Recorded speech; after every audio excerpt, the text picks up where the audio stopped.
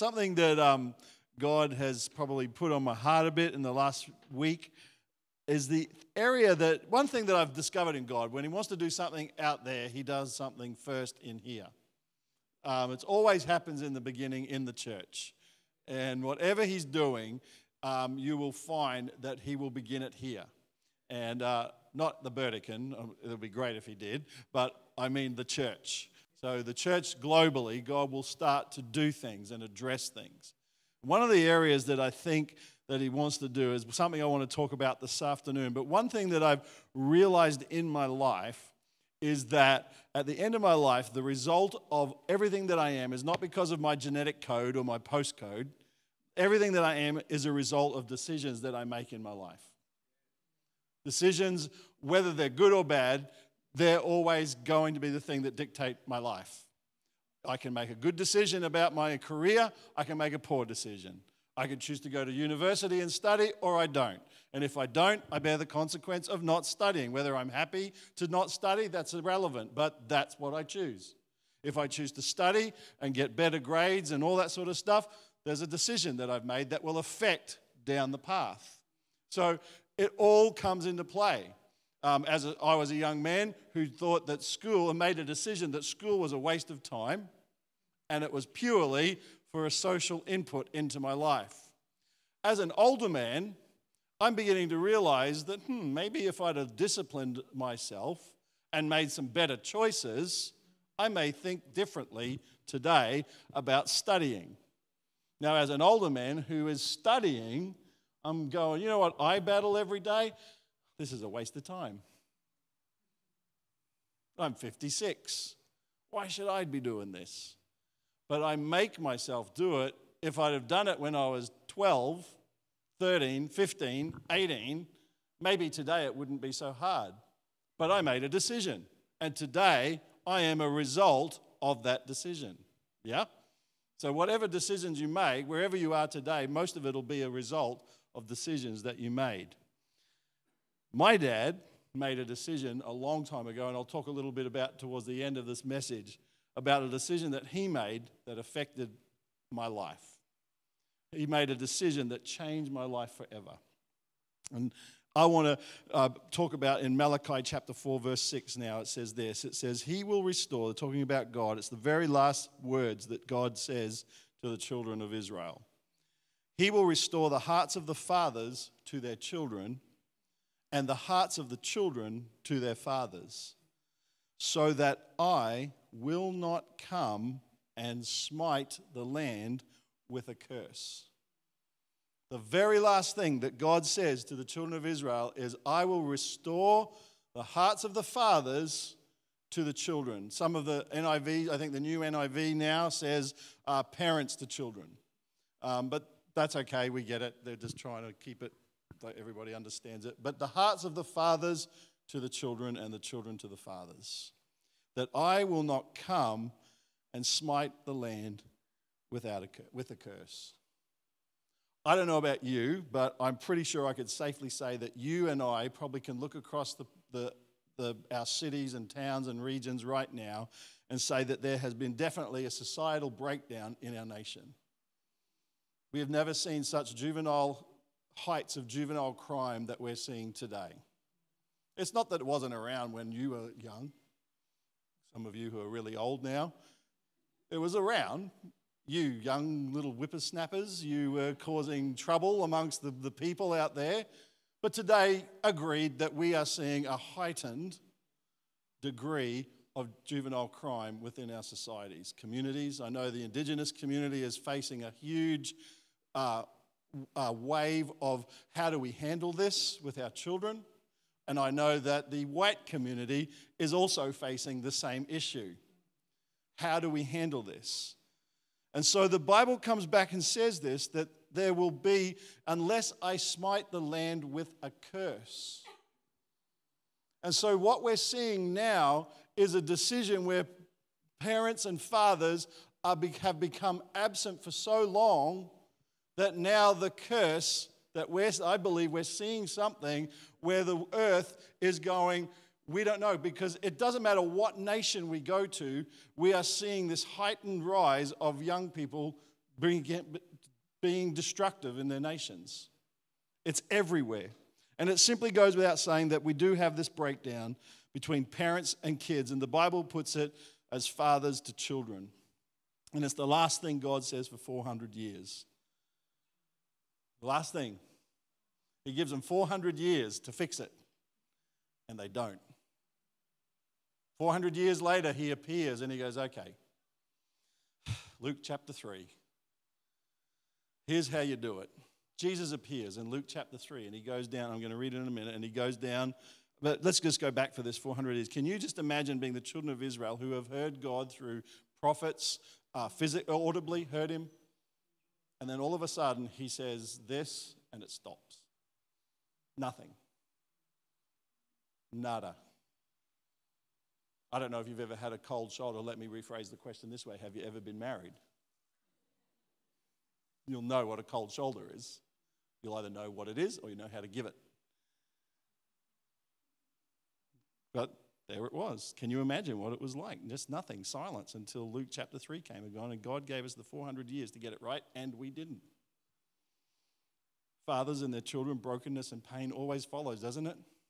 Anytime I talk to somebody, I can talk at work, at church, anywhere I talk, people will say, you'll start talking to them, and all of a sudden, somewhere in the conversation, it will come up about their relationship with their father or their parents, how it wasn't good or it was good.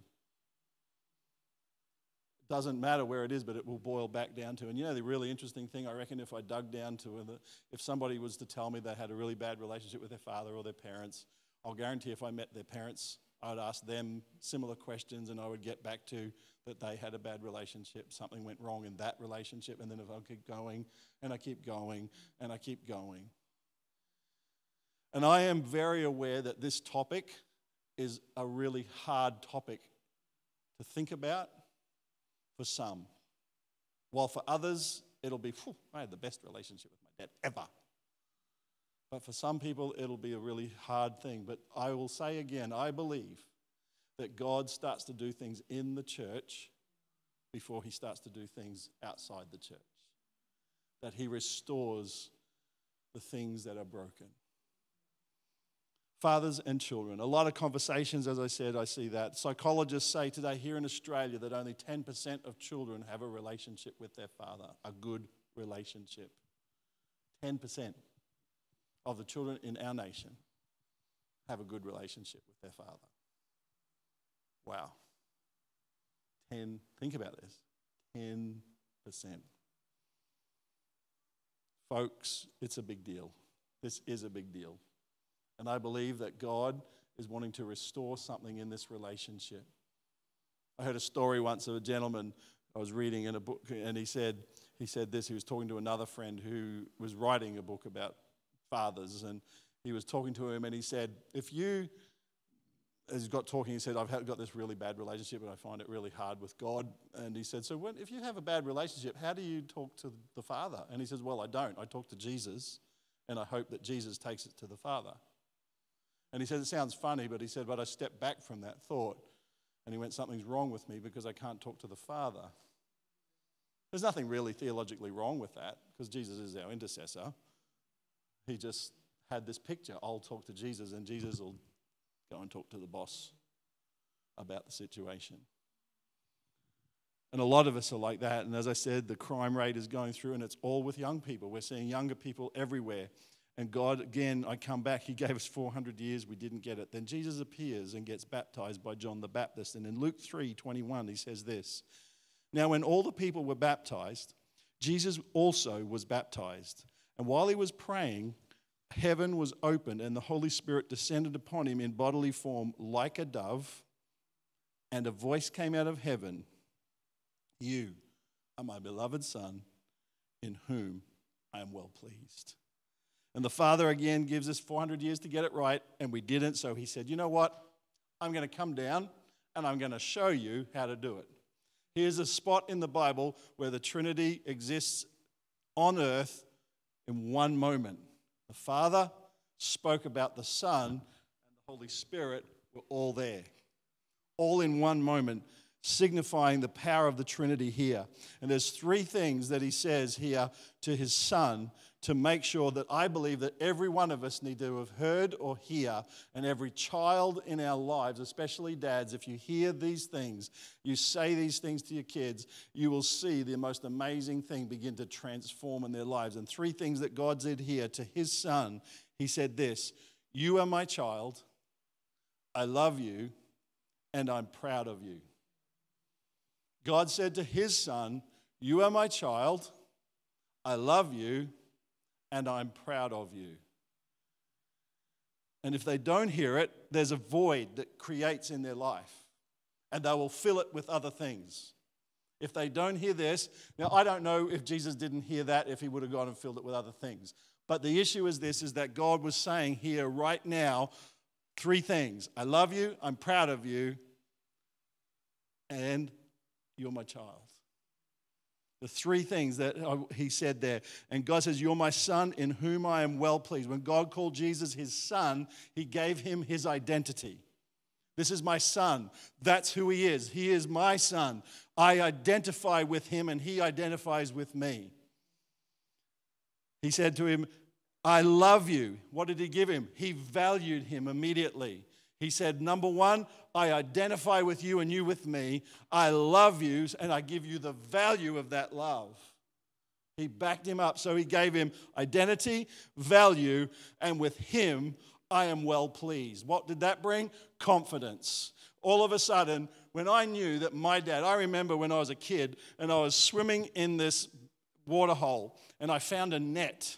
It was a net just sitting on the bottom of the place I was swimming. And I went, oh, this is cool. And I was catching fish. And this bloke came up and grabbed me by the pants because I was about 8 years old.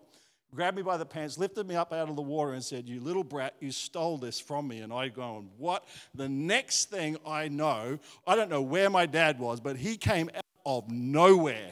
And he said, "Oi!" Just like that. And the bloke dropped me in the water. And he goes, your kid stole my... I said, I didn't, Dad. I said, I found it in the... And I had found it in the water. He'd lost it in the tide or something like that. Maybe he was stealing it. But anyway, I just remember he said, beside that, put him down and get away. And I handed him the net, and he just walked away. I was confident that my dad backed me, and I was valued by him because he raced to my side to say, I'm here. Don't you worry, son. I got this. So God says to his son, I identify with you, I love you, and I give you confidence now because I'm pleased with you. Remember, when the disciples said to Jesus, they came to him and they said, teach us to pray. And he said, well, okay, I can do that. He says, when you pray, say this, our Father. Now remember, it's not the Father like, Father, dear Father. Because when you hear that term in your voice, especially older people, oh, it's Father.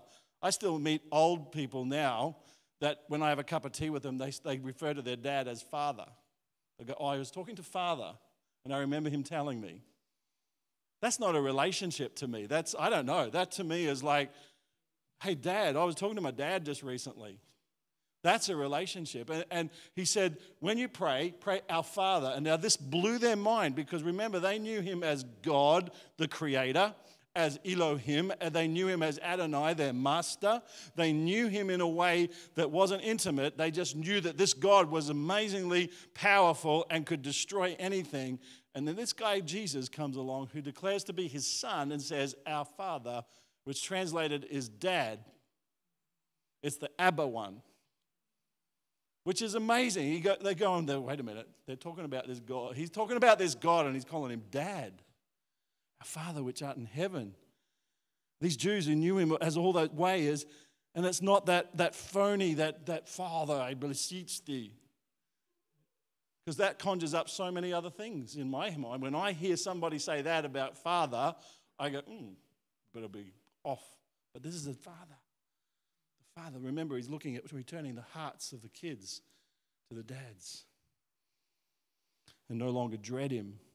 The interpretation of it was that this is it's not a distant father, but a close and intimate relationship with a father who no longer is dreaded or been afraid to be in judgment of, but revere him as their reconciled and loving one.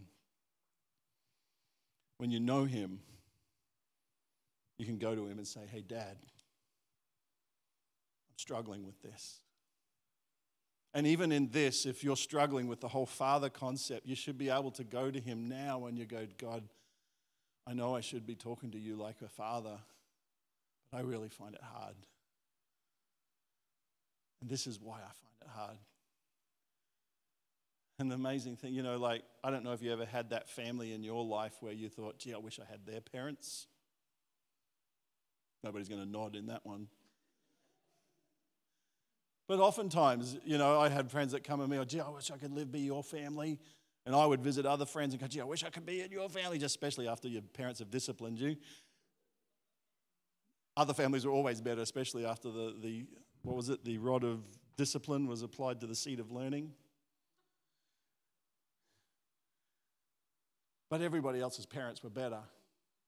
But as older I began to realize how great God is, and by putting us in the families that we have. And it doesn't mean that get it right, and it doesn't mean that they're great at what they do, but they do try.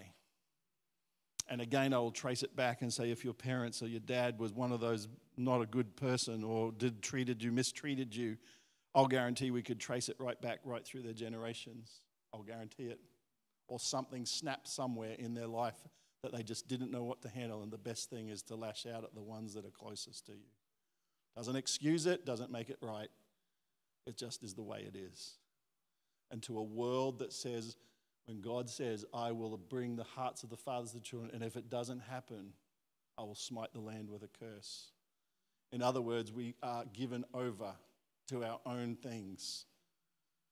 And look at what's happening in the earth today. We're getting rid of authority. We're getting rid of the power of parents. They no longer have a place to say what is right about their children or anything like that. It's being removed left, right, and center.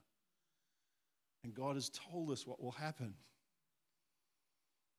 It will be the earth will just be annihilated. You can see it happening. You can see what's going on. This is the scripture being personified.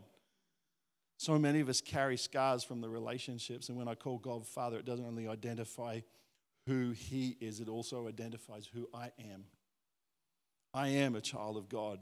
That's my identity. And that's what I want to talk to us about tonight, is our identity. It's not my career or my relationship or the position that I hold anywhere. It's my life in God the Father. My identity isn't found in who I am. It is found in whose I am. My identity isn't found in who I am. I'm a pastor. I'm also a HR manager. But that is not my identity. My identity is that I'm a child of God. My identity, as Mark was talking about tonight, their finances, their identity isn't their jobs and their supply. Their identity is that God is their Father and that He will look after them. And it's the same in my world. It's the same in your world. The identity that you are, I was a hard-working person. That's not your identity. Your identity is in God. My identity isn't that I'm a husband to Janine. My identity is that I'm a child of God, and so is she. And together we are one, but He is our identity.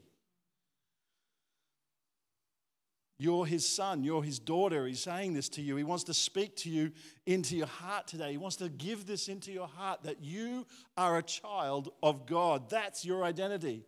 When we don't know who we are, we begin to dress it up. Look at what's going on in the world today. I don't know who I am. We've made a decision. I'm not choosing what side of the fence I'm going to be. So we've lost our identity. We've got no identity, and so the world is just floating around. We're just choosing to not. But God has said, in me, you have all the identity, like He did with, this is my beloved Son. His identity, whom I love, His value, in whom I am well pleased. He gave Him everything that He needed. He could absolutely be back to the hilt. He knew it. You are free to be you when you know you are loved and know that you're a child of the living God.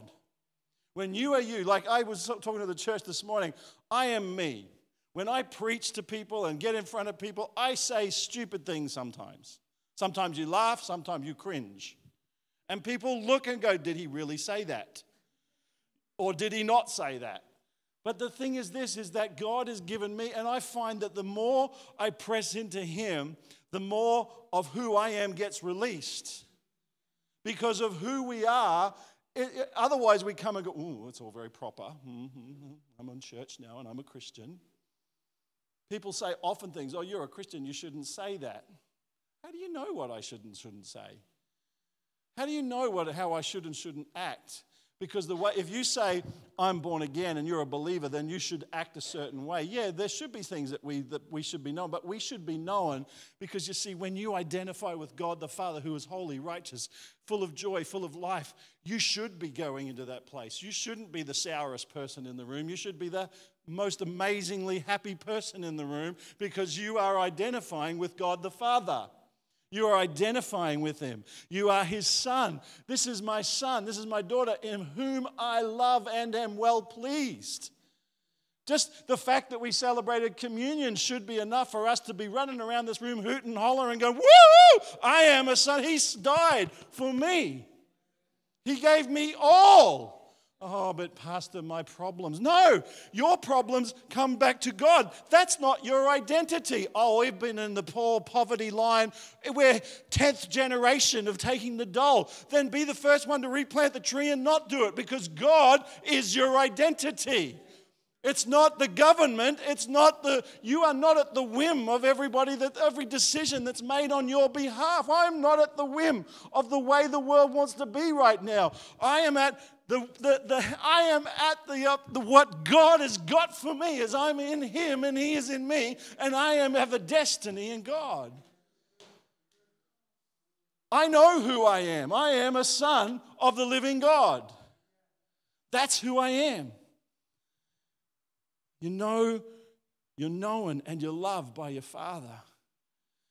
It's not about your earthly dad anymore. It's about your heavenly Father.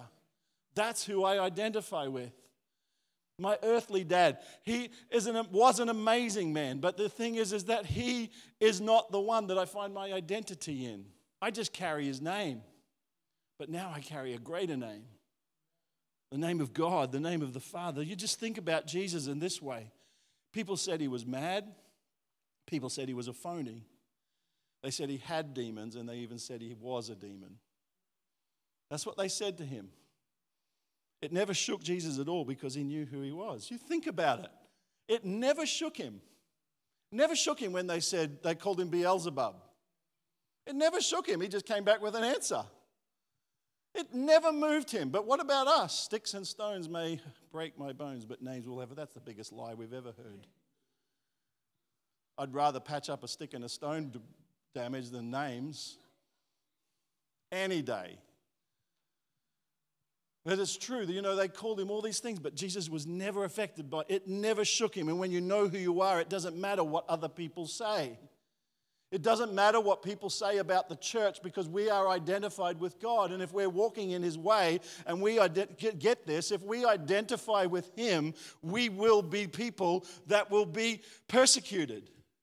But the issue is this, we're not persecuted because we're standing out there yelling that if they don't turn, they're going to go to hell. We're standing out there bringing the love of God to a place, and genuinely people don't know how to receive love. And so the best way to get it is persecute it. But the minute we turn around and start flogging the Bible over their heads and start doing all those things, it doesn't work. But the minute we get out there and love and pour out the love of God like nothing else, that when people slap you, we get back up and we go, you know what? That my identity isn't even in that. See, missionaries, their identity isn't being a missionary. Their identity is, I am sent by God. He said, this is my beloved son. When Pastor Mark and Kylie came down here, this is their beloved son and daughter in whom I am well pleased. He gives them value. He gives you value. If you've got an unsaved partner, you are still a child of God, and he loves that partner. But that person doesn't affect you because you are a child of the living God. When you know you're loved, you have a sense of value. With you, I am well pleased, and it gives you a confidence. When your dad says, good job. When COVID broke out and we were recording all the messages and putting it up, one of the things I discovered was that my dad was watching it. And how I knew that was that I would read these random texts. Good job, son, proud of you. Next week, a phone call. Good job, bud. That's all it was. Nothing big, just good job. Proud of you. And you go, wow, my dad was affirming me. It gave me confidence. It really didn't matter whether I thought it was a good sermon anymore. It didn't matter whether somebody said to me, missed it a bit. It didn't matter anymore because my dad would just ring. I don't know if they were good or not, but he rang me and said, son, great job, love what you're doing. It didn't matter what anyone else said. And it's the same in this world today when God's doing something in our lives and we're walking, we take too much on board by what other people say. You just have to read the Facebook comments to see how quickly we take on board what people say. Well, not even relevant. People you don't need to take it on board. It's when God addresses the situation, that's when you take it on board. And he'll do it. Oh, don't worry, he'll do it. Because that's what a loving dad does. He doesn't leave you to your own device. He says, come on in, I want to affirm you. I want to give you a confidence that when you go out, I'm with you. It doesn't matter who you are, there's something about being affirmed by your dad.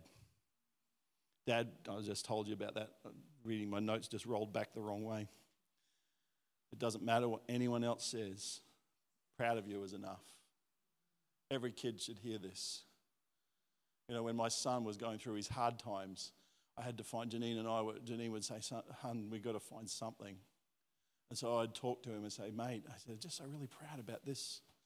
And in a little while, I knew what was going on in the other part of his life. But the interesting thing is, he said recently, "Dad, it was all those little things that you used to say, I knew I could call you any time of the day.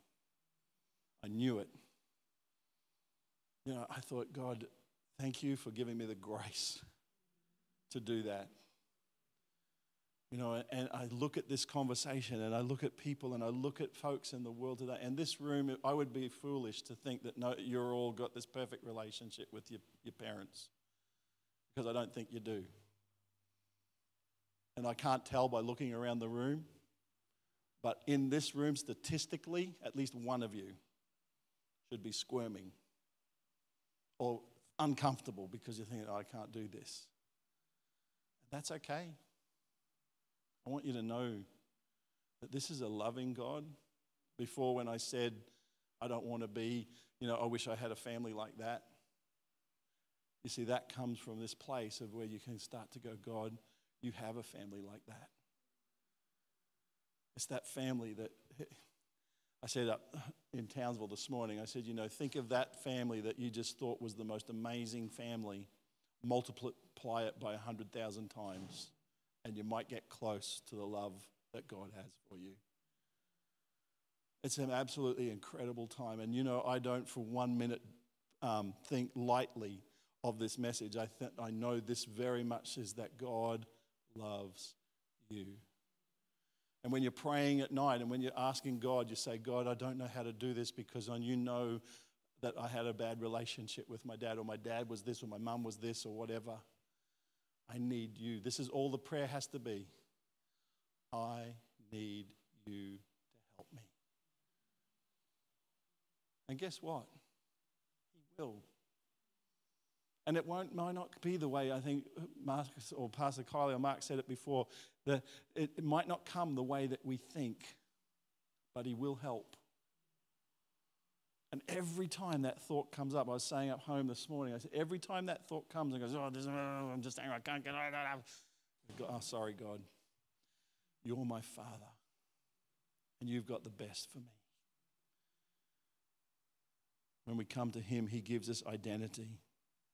It says in John 1, verse 12, but as many as received him, to them he gave the right to become the children of God. And even to those who believe in his name, who were born not of blood, nor of the will of the flesh, nor of the will of man, but of God. He said, I gave them the right to become the children of God. Every person you know, every person in your life has the right to become the a child of God. Has the right now. Even you come into that place and you go, God, I am your child. And I don't know how to handle some things, but you do. Maybe you've got kids and you're going, I just don't know how to handle. You want to slam them. I get it. I live with grandchildren. I get it. Let's just close the door and lock it so it's quiet. Remember Maxwell Smart's cone of silence? I would love one of those sometimes. But then I think about it later and I think, God, what a privilege to have this. Because one day it won't be there. And it will just be Dave and Mabel sitting at the tea table. But right now it's not. And I come to this place and they have every right to be my child. And I will accept them and defend them and give them what they need to be healthy, young people of God. Some of us have amazing families and others of us, it's quite painful when we think about our families. I find that out really easily at Christmas time. That's so easy to pick people who had great families at Christmas time. What are you doing? Oh, spend it with a family. I hate this time of the year. We had a lady, I asked a lady at our work last year, I said, would you do up the Christmas stuff? Oh, she said, I hate Christmas, but I'll do it. So we had a Grinch Christmas. She actually did it up. She made a big thing about the Grinch Christmas. She made a Grinch Christmas tree. It looked amazing. I was like amazed by it. So I made this big deal about the Grinch Christmas, and everybody at work came and looked at the Grinch Christmas, and everyone, Merry Christmas. And it didn't affect us to be Grinchy. And I found out later that there was a reason behind it, a real tragedy that happened, and the Christmas doesn't, why it meant that way. I get the whole Grinch thing, and I even get why she did it, and why would I stand back and go, oh, I'll never ask her again. I would ask her again.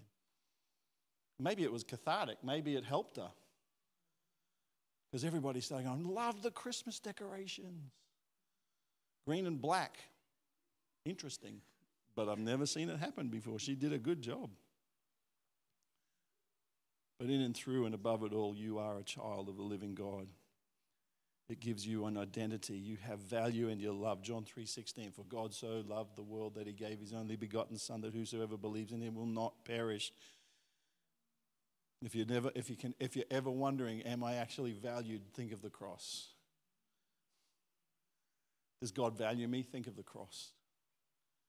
Think of what he did for us. That's the price that was paid for your soul.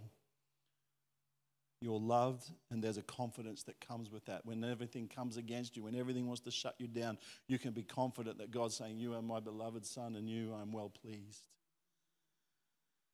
Jesus said when he was going back to the Father, see, we're not alone. He went back and he said, I'm going back because I can't do everything you need me to do.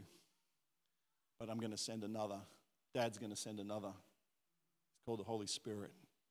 And he's going to come and he's going to cheer you on. He's going to be with you everywhere, every time of the day. He's never going to leave you. He's going to follow you around like a little puppy, and he's going to get you where you need to be, cheering you on. You know, like a puppy just come on, let's play.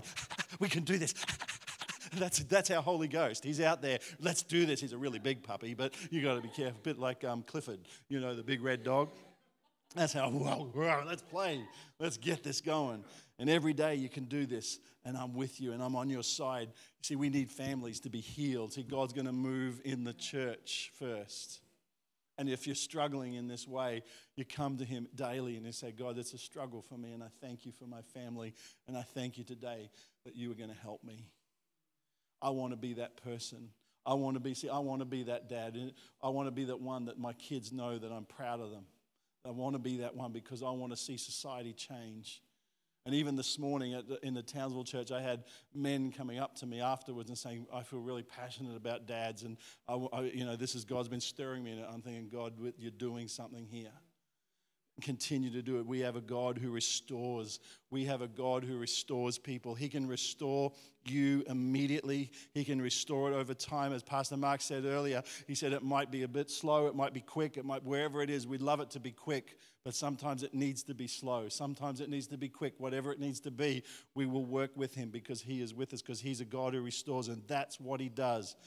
God seems to always start in the church, though, because remember, if he's going to do something out there, he's going to do it here first, because he needs us to be the leaders in it. He needs us to show the way. And this, I know for some, is going to be big and huge, because he's going to ask you to lay it down. He's going to say, I'll walk with you in this. I'll come with you, because we don't want to walk with a limp anymore. We want to run. I don't want to walk with a limp because of that. You see, I said before, my life has changed because my dad made a decision that changed our lives.